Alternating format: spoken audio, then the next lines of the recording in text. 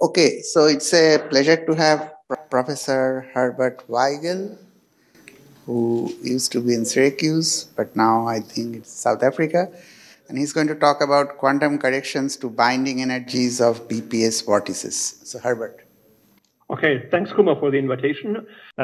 Okay, so to begin with, let me just send the birthday greetings and wishes to Bal from the Southern Hemisphere. So, as Kumar mentioned, I was in Syracuse, but that's about 35 years ago when I first met Bal as a young postdoc there. So, and in particular, last decade, I've actually met him even more frequently when he often came to visit Stellenbosch and the National Institute of Theoretical Physics here. And in particular, I enjoyed his lectures at the Theory Summer School a few years ago that was held here in Stellenbosch. And I always admired his enthusiasms for theoretical physics.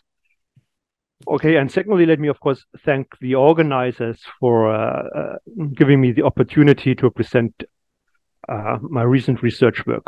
Okay, so I'm just now going to start and share the screen. Okay, that should be this one in here. Okay, one more thing back. So as Kumar said, the title is the quantum corrections to binding energies of BPS vortices. And that has been work I've done in collaboration with Noah Graham from Middlebury College in Vermont for the past few years. So we wrote up that project in a couple of PhD papers. And there is also an earlier lecture note, a monograph, explaining somehow the background of the methods that we are actually using. Okay, so let me go back a little bit in history because there is some of the many motivations for this study.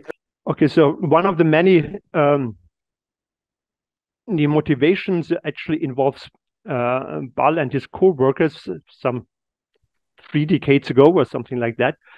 And that's related to the famous H-type baryon in QSD, which is a composite of 2 up, 2 down, and 2 strange quarks, which first was considered by Bob Chaffee in the MIT model, but quickly after, but also by Bal in the SCIR model. And what both of these two projects showed was that in these particular models, that H-type baryon was strongly bound. And a few years later, there was actually a paper coming here from Stellenbosch with Ricky Scholz et al., indicating that the quantum corrections to these binding energies of the H-type baryon may be substantial, and they can actually reduce the binding and maybe the H-type baryon even unbound for certain parameters. Okay, but of course, with these calculations for the quantum corrections, there is a problem in the SCIR model. That model is not renormalizable, so therefore such estimates require approximations that are difficult to control, if at all. Okay. So the question is in how far can one really make a statement on binding energies of solitons with different topological charges? That's what it's all about, because the H-type baryon has topological charge 2, and an ordinary baryon to which it is compared has topological charge 1. Okay, so the challenge, therefore, is to get a handle on that, is to find a renormalizable model that has static solitons with different topological charges. These are quite difficult to find. In one space dimensions, it's easy to find renormalizable models with solitons, but with different topological charges, they're usually only copies of a single charge configuration. And in 3 space dimensions, the models are either not renormalizable or they have very complicated equations for the quantum fluctuations. Okay, so let me give a brief outline on what I'm going to talk about. So there will be a short introduction. I already gave some of that. And then I will briefly discuss the classical piece of the calculation, which is the Ablyazov-Nielsen-Olsen string or vortex. I will then describe briefly those methods that we actually use to calculate the quantum corrections, which we call vacuum polarization energy. Due to the singular structure of that vortex, there are some real problems in there, and these problems can already be illuminated and solved in a model where only the Higgs field is a quantum field, and the quantum fluctuations of the gauge fields are ignored. But of course, once these problems have solved, I will go to calculate the VPE for the ANO vortex in the particular case that the BPS bound is obeyed classically, and should be some short conclusions. Okay, so the starting point is a field theory with the classical localized solitons, and we will look at quantum corrections. They should be small, but in some cases they may never be decisive for selecting the correct soliton configuration. Okay, so the soliton actually polarizes its harmonic fluctuations by inducing potential for these fluctuations, and this polarization gives a shift in the 0-point energy, and that shift in the 0-point energy is the vacuum polarization energy after proper renormalization. So we have eigenfrequencies of the fluctuations in the background of the soliton and in the absence of the soliton, which are the latter I denote by the superscript 0 in there. And that sum in here contains both bound states and scattering states. And of course, this thing needs renormalization. In 3+1 dimensions, this would be quadratically divergent in general. Okay, so as I already mentioned, we are looking for theories with distinct topological solutions and want to ask whether the VPE is universal, in the sense that if we can find the VPE for a certain topological charge, can we make some kind of statement about the VPE for solitons with a different topological start. So in D equals 1+1, there are two famous soliton solutions, the kink, but that has different topological charges, but they are just related by over or reflection, so there's not really any distinction between the topological charges. And in the Sine-Gordon model, you can have solutions with higher topological charge, but they turn out to be non-overlapping unit charge combinations. So therefore also, if there are not overlapping, all the nonlinear effects fade away, and you can't make or there is no real information in calculating the VPE of these higher topological charge configurations. There are also kink type solutions in higher polynomial 1+1 dimensional theories, but they have other problems. They have primary and secondary vacua, where the field potential has different curvatures at the different vacua, the different degenerate vacua, and that may actually cause the soliton to be unstable once quantum fluctuations are included. And as I already mentioned, in 3+1 dimension, we have all these many chiral soliton models, but they typically emerge in non-renormalizable models. So that's not really suited to calculate the VPE. And the particular case of the Nielsen-Olson vertex, which is embedded, which is an embedded 2+1 scalar dynamic vortex, and that indeed is a renormalizable theory. And in particular, in the BPS case, it turns out that the classical energy of a vortex with charge n is just n times the classical energy of the unit charge vortex. So therefore, the VPE would actually be decisive to calculate when calculating the binding energies of higher charge vortices. Okay, so the classical ANO vertex, well, it in some variants appears in many cases. For example, in cosmic strings, it's embedded in SU2 electroweak theory, which has Higgs and massive gauge bosons, and it originally might have occurred to make up for the frustration of interfaces in regions that have different Higgs vacuum expectation values.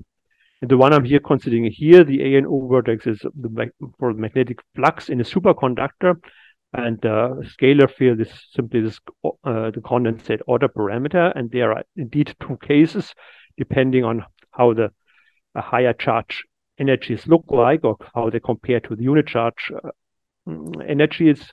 So if the higher charge energies is less than n times the unit charge when they actually build lumps of vortices, and otherwise there are isolated single vortices because the binding energy would be negative. Okay, let me start by discussing or introducing the model Lagrangian. As I said, it's scalar electrodynamics. So we have the field strength tensor squared, a covariant derivative of a complex Higgs field or complex scalar field together with a Mexican head potential that gives us the spontaneous symmetry breaking. And the mass parameters are given in terms of the original coupling constant, like the electric charge or the quartic self-interaction strength and the vacuum expectation value. So the Higgs field, which is the scalar field, has mass lambda times v squared, and the gauge field has charge twice the vacuum expectation value times the electric charge squared. So in 3+1 dimensions, V has mass dimensions 1 and E is dimensionless. In 2+1 dimensions, both V and E have dimensions square root of mass. Okay, so now let's first look at the profile functions for the vortex, the classical vortex. And we're actually looking at this in singular gauge. Okay, so we have just a scalar field, and I will argue why we use this singular gauge in a minute. The scalar field just has a single radial function, and the vector potential has a profile function g of rho in azimuthal direction, and we already wrote everything in terms of dimensionless quantities where r is the physical length scale. Okay, so then you can calculate the classical energy, plugging that parameterization into the previously given Lagrangian, and well, in 2+1 dimension that's just the energy, and in 3+1 dimension that's the energy per unit length. And with certain boundary conditions, again in singular gauge, where the Higgs field vanishes at the origin and the gauge profile becomes 1 at the origin, that's what actually makes it singular, because it would behave like 1 over rho, and there's actually also another 1 over rho essentially sitting in the phi hat in there, so that's actually singular. But the point is that at spatial infinity, the Higgs field just becomes a constant, and the gauge field is just 0. So meaning that asymptotically in the singular gauge, the fields really turn into the 0 vortex solution. Okay. So one can now go on and calculate or minimize that classical energy. And if you do that, again, essentially in units of V squared, and write that in terms of the ratio of the Higgs and the gauge boson mass, you will indeed see that for the Higgs mass being less than the gauge mass, and you have the type 1 configuration where the energy of the higher charge vortexes is less than n times the unit charge vortex. And in the other case, you have type 2. And for the particular case of the BPS configuration, where the two masses are actually the same, you indeed find that the n times the unit charge classical energy is just the classical energy of the vortex with topological charge n. Okay, so here I've also plotted a few of these profile functions for the BPS case actually. So, and the higher the topological charge, the wider the profiles.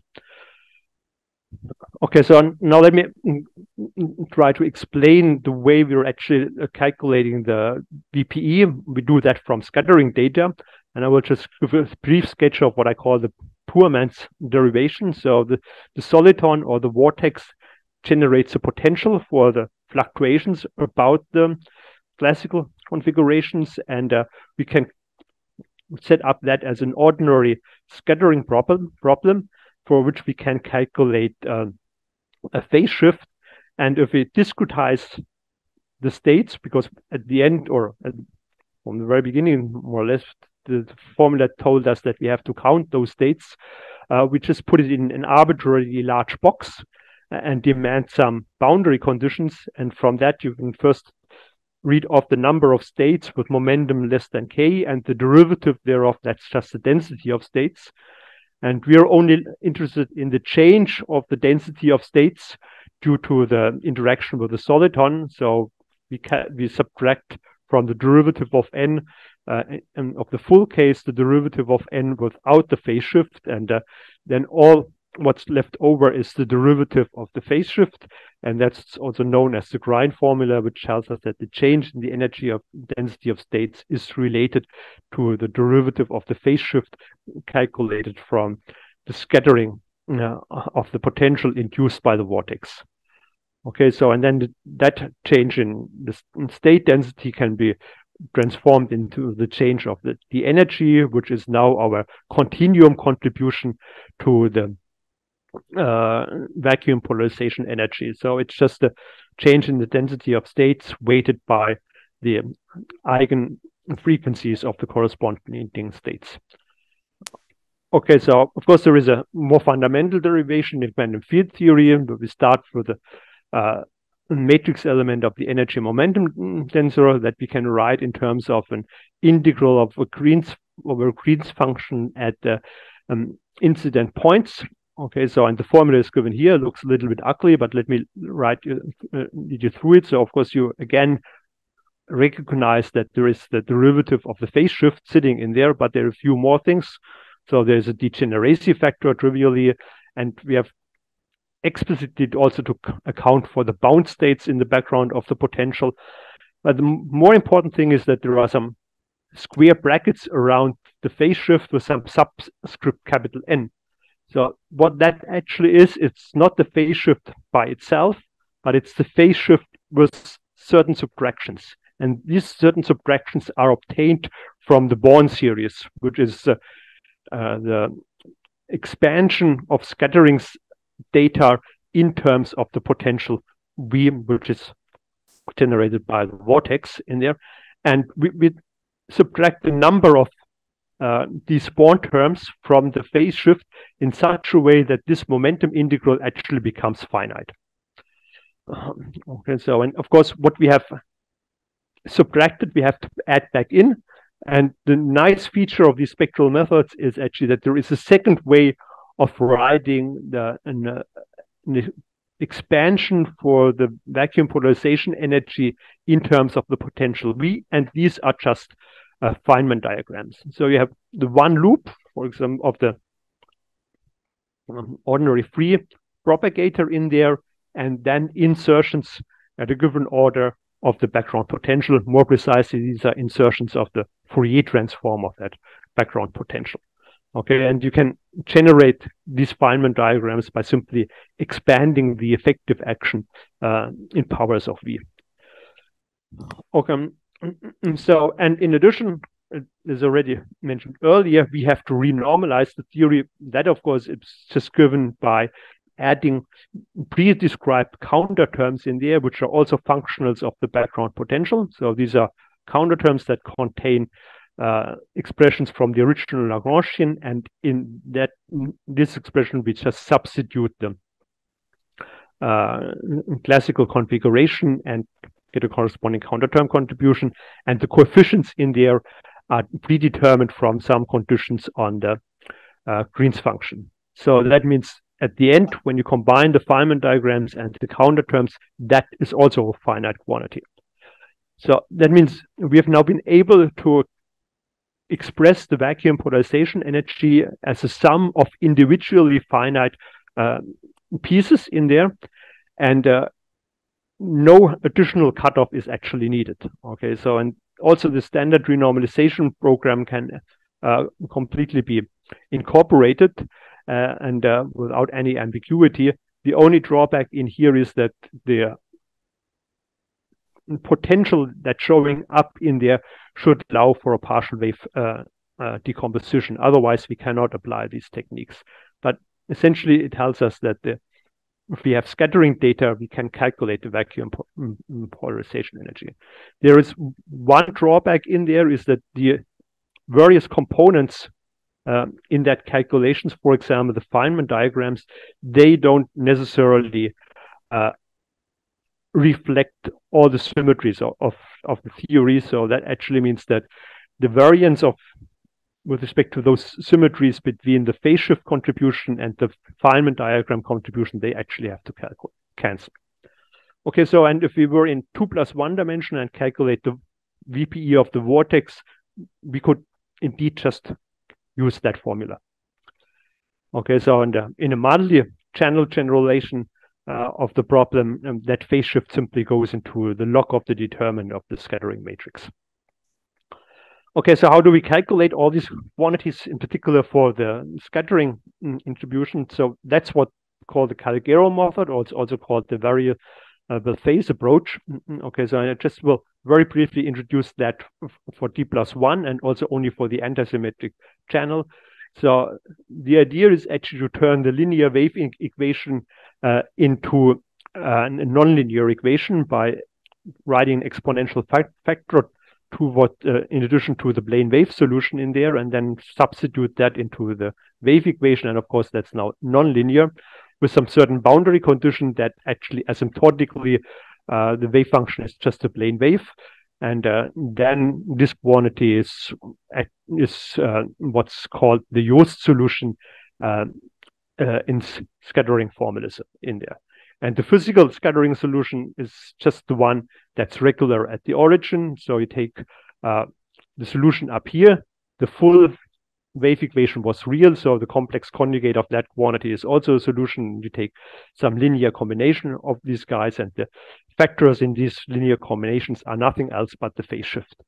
So if you require that the wave function is regular at the origin, and you have the solution for beta sub k of x, the phase shift is just the real part at x equals 0. Okay, so there are some subtleties with the symmetric channel in D+1 dimensions, but that's not relevant here. The most important use of that Calgero equation of is that it easily gives you the Born expansion by iteration. So we write beta as beta of 1, which is first order in the potential, beta of 2, second order, and so on, and simply linearize the equation to get beta of 1. Okay, so then the potential is nothing else but the source term for beta 1. And at second order, the square of beta of 1 that we calculated here is the source term for the second order term. And then the corresponding phase shift Born terms are nothing else but the respective real parts of beta at the origin. Okay, so that's what works in 2+1 dimension. Then in 3+1 dimensions, things are a little bit different because we have to integrate over the momentum of the translational invariant subspace in which the vortex is embedded. In principle, that gives an additional singularity, which is or infrared singularity, which cannot be remedied by Born subtractions because the phase shift does not at all depend on that momentum. But there are some very fancy sum rules for scattering data, which are generalizations of Levinson's theorem, that actually tells you that the residue of that singularity actually is 0. Okay, so and then you can do the calculation in there, and what's remaining in there is an additional power of the frequency together with some logarithm that typically shows up when you apply dimensional localization. Okay, so how do we do the calculation? Well, we introduce the Jost function. I didn't go into detail in there, but essentially that can be obtained from the Jost solution at the origin or the center of the potential, and this function is analytic for in the upper half plane, and for real k, the real part of f is even, the imaginary part, which gives the phase shift, is odd. And the most important property is that the Jost solution has, the Jost function has zeros at exactly the bound state wave numbers. So we do our integral, turn it from the integration around the real axis into contour integral. The semicircle at infinity actually does not contribute because we have all these Born subtractions, which makes the integral finite in there. And the poles that arise from the derivative of the logarithm of the Jost function, they are actually sitting at the zeros of the Jost function. That's the position of the bound state. So these poles exactly cancel the explicit bound state contribution. And the only thing we have to be careful about is that we have to avoid the cut that comes from the logarithm in here. So we bypass that cut by integrating along the imaginary axis starting at IM. And M here is the smallest mass in the whole game. And so therefore, all what we need to do is to solve that differential equation for induced solution on the imaginary axis. And the important point in here that you see then is that the bound states do not appear explicitly anymore. Okay, so we set up the theory and the procedure, but the point is that the A and O vertex has different singularities from the gauge fields, but they only appear in the wave equations for the Higgs fluctuations. Okay, so and they cause various problems. For example, they disallow us to calculate Fourier transforms of the background potential, which is an ingredient for the Feynman diagrams. Okay, so and also the use function by itself is not gauge invariant in contrast to the phase shift. So there are eventually some quadratic divergences that show up in the gauge variant formulation of the theory of the quantum fluctuations, and that's actually encoded in this function u of t that we get from the use function being a constant as the imaginary momentum goes to infinity. So of course that constant may be dropped, so I would call it non-dynamically, since only the derivative of that u of t ended in the first place in the Green formula. Okay, so the fluctuation equation for the Higgs part in there involves these radial functions eta, and you see immediately that radial function has two components. One is coming from the regular Higgs potential, there's no problem with that, and the other one is coming from the gauge potential or the gauge field in there, and that has a 1 over rho singularity sitting in there. Okay, and the question is simply how do we deal with that? Okay, so let's have a look at all the superficially divergent one-loop diagrams that we got from the expansion of the effective action, and let's for the time being disregard gauge invariance. So we have to discuss all of them. So there are 12 of them, and well, the straight lines in here are just the Higgs field or the scalar field, and the curly line. Herbert, you have about 10 minutes. Okay, I know. Okay, yeah, and the Fourier transforms of the vortex profiles are the external lines. Okay, so if you only have this scalar field in there, there's no problem in there. We just iterate the wave equation with a gauge field set to 0, but there are quadratically divergent pieces in there coming from the insertions of two gauge pieces in there, and in the gauge variant sharp cutoff regularization, you immediately see that that quantity is quadratically divergent for d equals 4, and we can also extract the strength of that divergence in there. It's just the spatial integral over a mu squared. Okay, so how do we deal with these guys? Actually, we can also write a Born series from them, but it's a little bit more complicated. We need a single Born approximations for the two photon or two gauge field insertions, and we need two Born terms for the second order diagram in here. And if we collect all these Born terms, we actually indeed see that when you calculate that nu of t from that particular from those particular Born terms in here, and do not go actually at rho to 0, but to some very small minimal rho in there. That's the same as this integral we had previously, also with a cutoff at the lower boundary of rho min, at least when t is large, and that's where the singularity, the ultraviolet divergence showed up. Or we can do it the other way around. We simply do not consider these ultraviolet divergences and simply just subtract the contributions from the Higgs field, and that would mean that that part of nu of t should indeed go to the same integral in there with a lower cutoff rho min. Okay, so there's some numerical examples here, so I don't go into that one. So we have to take the limit where the number of partial wave goes to infinity, but what is actually large in there. And if you look at the figures in here, you actually assume that for moderate t already things seems to converge, even though large L's are indeed needed in there. And if you go to a logarithmic plot in there, you can actually read off a power law from that seemingly appearing convergence, but that power law is wrong, okay, because this would actually require or induce that the integral t of nu of t would be finite, but it should be log divergence. And well, what actually needed is a more careful consideration of these Feynman diagrams, and many of them actually disappear if you have gauge invariance, or the singularities actually cancel against each other.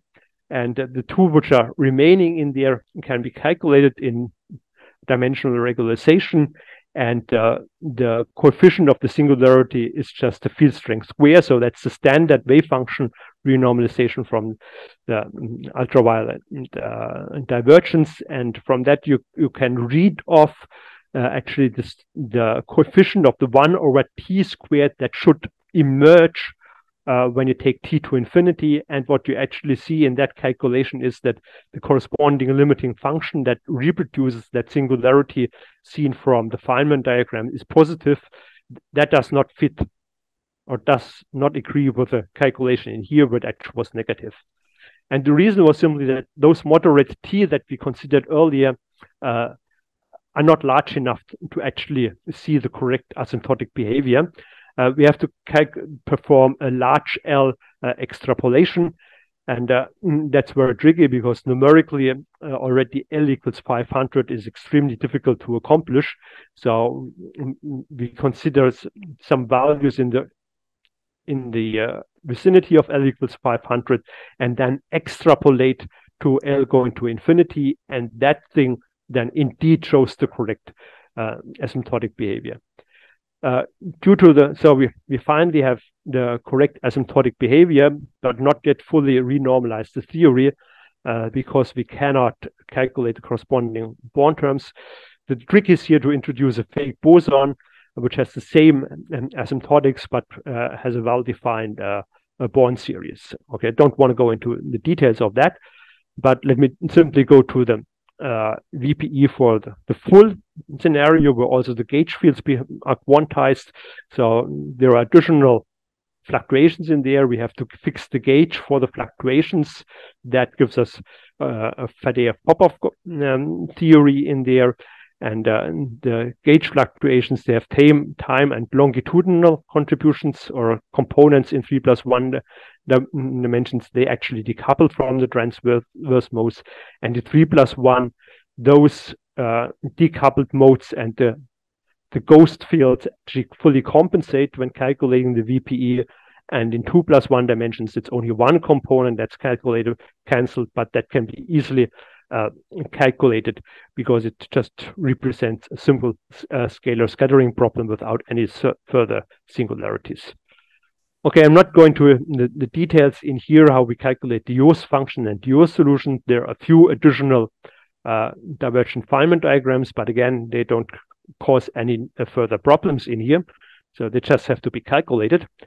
And then we introduce our renormalization conditions with this node tadpole theory that there is the local diagram of one Higgs insertion is fully cancelled, and otherwise we just require standard on-shell renormalization conditions for the 2-point functions, that the actual the residues of the propagators are 1 at the poles, and then we also require that there are no corrections to the Higgs mass in there. But altogether, we only have 4 counter terms, and these are already 4 conditions. So meaning that the gauge field actually acquires some quantum corrections, but for the calculations of the VPE, which is a one-loop object by itself, that the effect of that quantum correction is at two-loop order. Okay, so final 2 or 3 minutes. Let me just give a few numerical results. So a whole lot of calculations in there with many numerical subtleties, but only a few numbers show up in the numerical results. So for the 2+1 dimensions, we get our results for the VPE with these various contributions from the counter terms and the Feynman diagrams. And we can actually very nicely fit essentially a linear function to as a function of the charge of the vortex in there. The contribution from a quadratic term is actually very, very small in there. And if we calculate the binding energy from that fit in there, we actually see that it's always negative. So meaning then at least in 2+1 dimensions, the higher charged vortices are actually bound.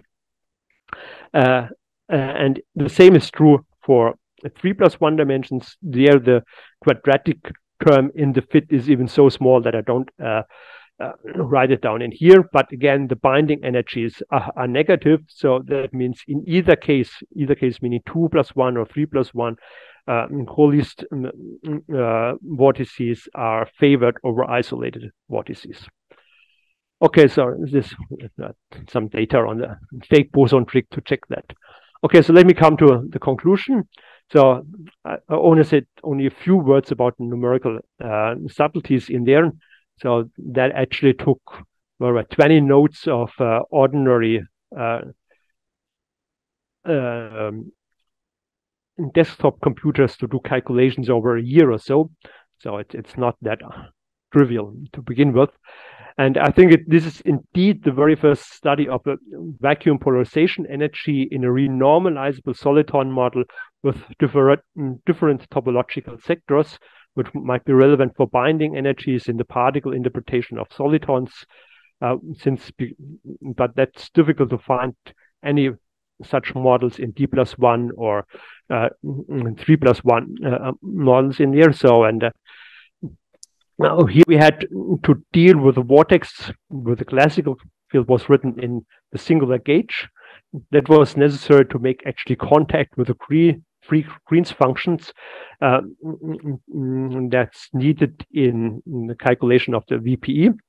And we had to actually perform a singular structure. Oh, that singular structure required us to add a non-dynamical zeroth order Born term, non-dynamical in the sense that it was in the Green formula, it would actually not show up because the derivative with respect to the momentum of that term is 0. But once we perform that zeroth order Born subtractions, we comply with gauge invariance in the sense that we don't find any quadratic divergence anymore, or it's completely cancelled. And numerical subtleties, for example, were that the converging sum over angular momenta properties were very bad and required some extrapolations. There are additional extrapolations with the rho equal to 0 limit in there. But the main result is that the vacuum polarization of this BPS vortices approximately scale with 1 minus n, while the classical energy scales with n by itself. And we find that for this case of the BPS vortices, the VPE stabilizes the solutions with higher winding numbers. Okay, so that's it. So thanks for your attention. And once again, congratulations on the occasion of Bal's birthday. Okay, so thank you, Herbert. Thanks, Herbert, for the talk. Okay, welcome. We have a couple of questions, a little time for the questions first. Thanks, Herbert, for coming and talking to us. Okay, welcome. Just as a reminiscence, I knew Herbert when he was a postdoc at Syracuse, working with Joe Schechter. Yes. And I remember that he was a fanatic soccer player. I talk about soccer only in the presence of my lawyer since the last World Cup. But he had some problem with his leg, I think, even at that time. But still he played soccer. in that ground near the Manly Field House. This I do remember. Okay, yes, that's right. Yeah. Okay, thanks again. Okay. Maybe now there are more questions. Let us see what happens. Hi, Herbert. This is Krishna Rajagopal from MIT. Oh, hi, Christian. Hi, Herbert. This is Krishna Rajagopal from MIT. Oh, hi, Christian. And you can't see me, but I can see you. I just mostly like Bal. I wanted to say hi. Okay. So Herbert was a postdoc at MIT after he was a postdoc in Syracuse. And we got to know each other then. And I will say it's a real pleasure for me to see your and Noah Graham's recent work. For those of you who don't know Noah was a PhD student of Bob Jaffe at MIT and began working with Herbert at that time. And clearly they have continued to collaborate very fruitfully for some number of years. Mostly I just wanted to say hello and great to see you. If I can ask a question, this is a complete non sequitur from your talk, but it's in the same space. So that there, given the sophistication of your ability now to calculate the interaction of solitons, do you think there's any prospect of skyrmion-based models for nuclear matter becoming under better control, or is that still futuristic? Yeah, I think you're referring to the work of the group of Nick Manton. Is that right? Yeah. Or I think there have been others too. I think there have been some others, but anyway. There have been, but I think Nick Manton's group, he's not co-authoring all these papers, but I think some of his students or postdocs have done a lot of work on that. So I guess, but my question is that those treatments are initially inherently classical, and yes, and I'm wondering whether the quantum corrections, for it to become semi-quantitative, the quantum mechanics has to be taken seriously, as you are doing in your context. And so I'm just curious whether you have a sense as to whether that's still futuristic or within reach. Well, the point is the Square model by itself is not renormalizable. Okay, so I don't think there is any. So there have been some truncation methods and even some physics reports written on that, but the problem on the Square model is already much earlier. So if you look at the divergent structure, it's not even quadratically divergent; it's quartically divergent. Okay, so that really makes it difficult. So the question is whether you could do some calculations, including vector meson interactions rather than this famous Square term. That could make the theory renormalizable, but of course, all calculations in there. Okay, so I think you need. I get it. So we could have had this conversation a few years back. So I wish you were here to join us for tea. We could continue it over tea then, but I think there are others with questions. Okay, so Herbert, I have a short question. Apart from playing soccer with you in Syracuse, when you were describing the vortices, you had the wave function regular at origin. But suppose, and you had used the Levinson's theorem at some stage, but instead the wave function being regular, it could be irregular yet square integrable, and then the Levinson's theorem picks some corrections. Have you ever considered such cases? Okay, so actually the profile function is irregular at the origin. So the gauge field is it has to be regular, fully regular, and at spatial infinity to make contact with the free Green's function. Okay, so we haven't really looked into that, but often what actually happens in quantum mechanics, where you also have solutions that are irregular, but square integrable. So just think of the spherical well.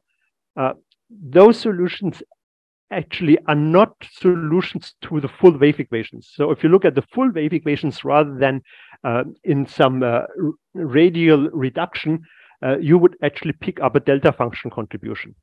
Yes. Okay. So in that sense, so that's the reason why sometimes for angular momentum 0, you have to discard those solutions, even though they are square integrable. Okay, thank you.